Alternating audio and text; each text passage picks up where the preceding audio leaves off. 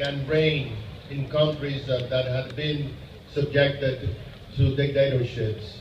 That yes, that freedom will prevail. And when we mentioned this to Dr. Eduardo Padron, my dear friend, he just jumped at it. And like he said, the private sector paid for it because it is important. And we always thought, Dr. Padron, that this was the right place to be, for the students to see history in the making. So I want to thank you, Dr. Padron. I want to thank you, Jürgen.